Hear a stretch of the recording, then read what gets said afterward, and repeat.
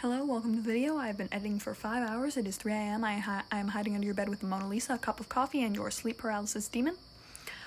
Please subscribe, like the video, feel free to comment, and I hope you find this tutorial helpful. Don't check under your bed, definitely not there, bye-bye.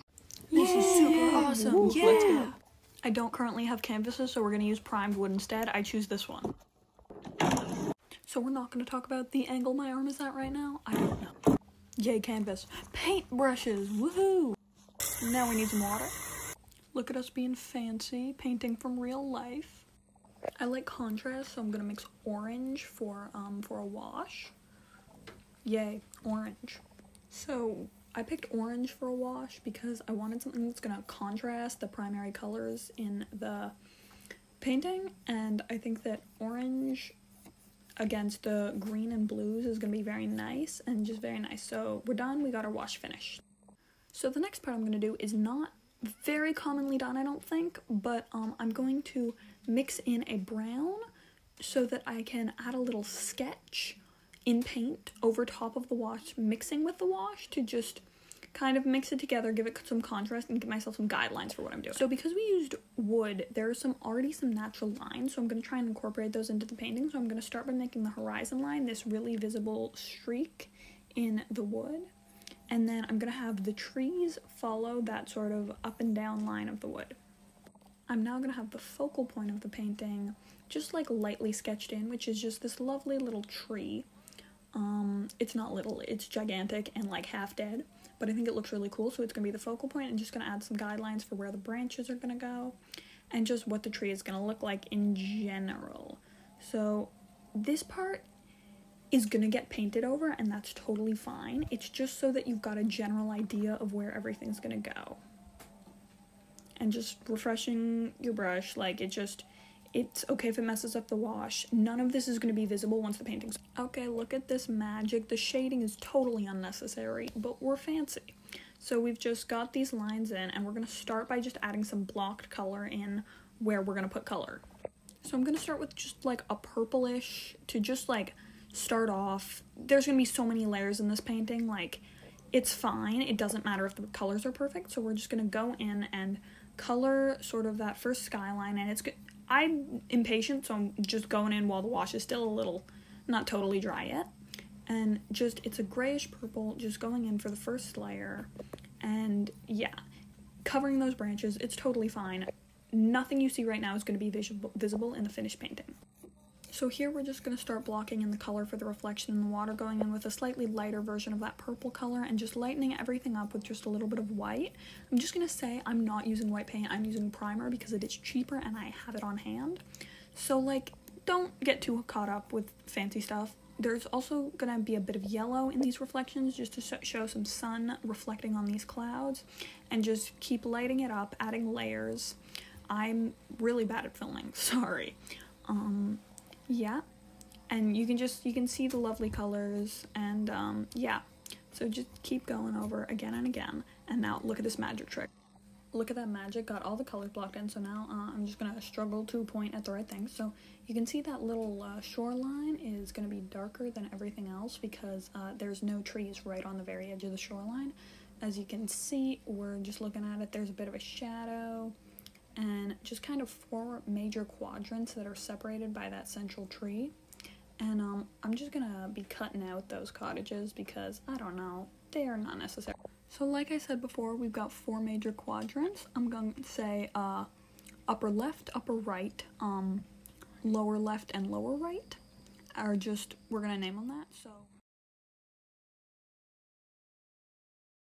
Yeah, gonna be totally honest, I do not know what I was gonna talk about here, but I just basically wave around my brush for like a minute, and yeah. So with a little more magic, we now have the sky painted in how it's gonna look much more realistically towards the end.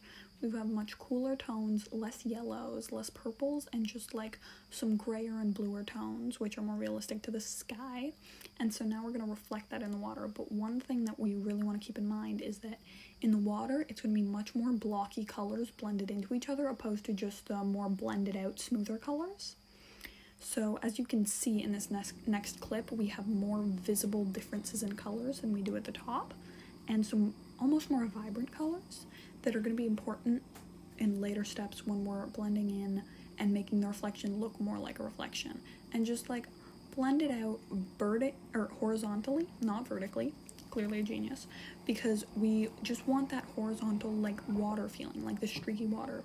And you can add some little bits in the reflection because reflections are light, so they mess around depending on how the water's moving. And so we're just going to add in the rest of the water, and don't mind about getting stuff on the tree. It's going to get covered up later, like no one cares.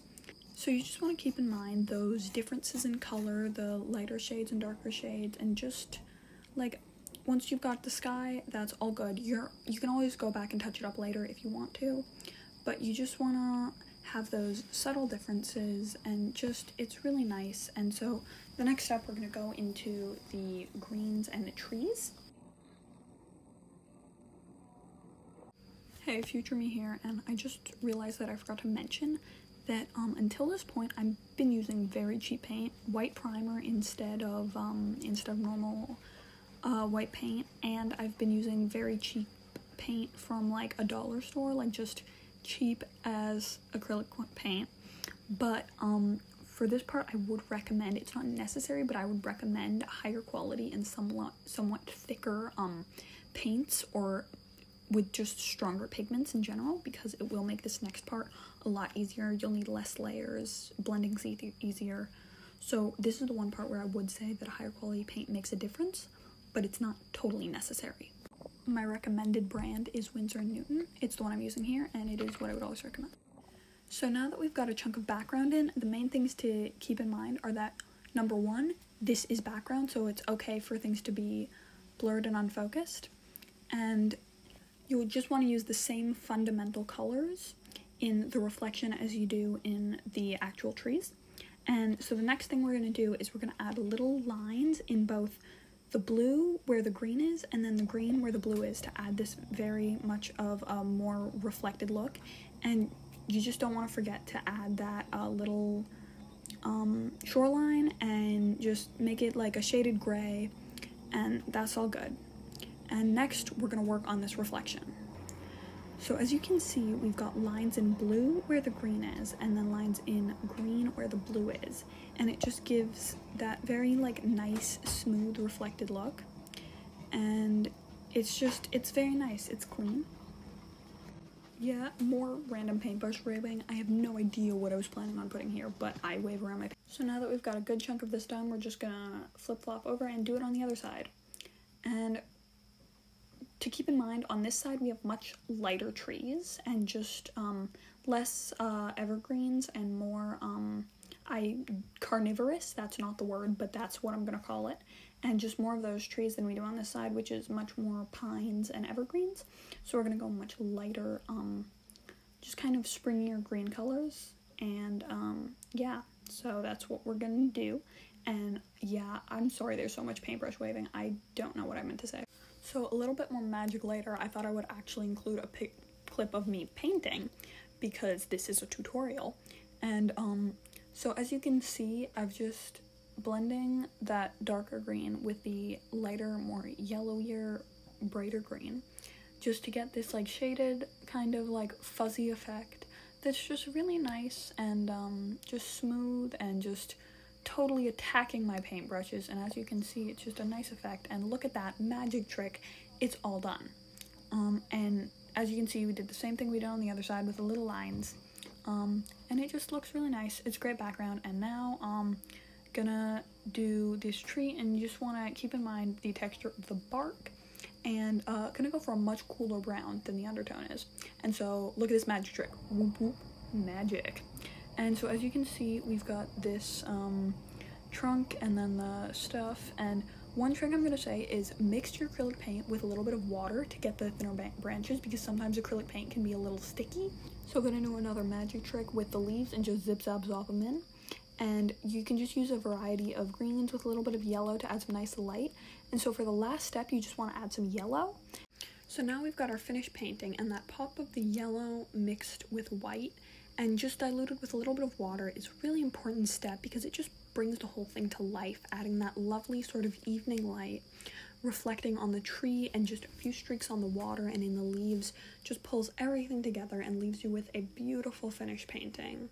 I hope you enjoyed this tutorial and I hope it helped, and if you would like to subscribe, that would be amazing. Please subscribe. I'm so desperate. I kid you not. Please. Thanks for watching. Please like the video, comment any advice, opinions, I don't know, just have fun and be respectful. And don't go yet because I'm gonna do it first. Bye.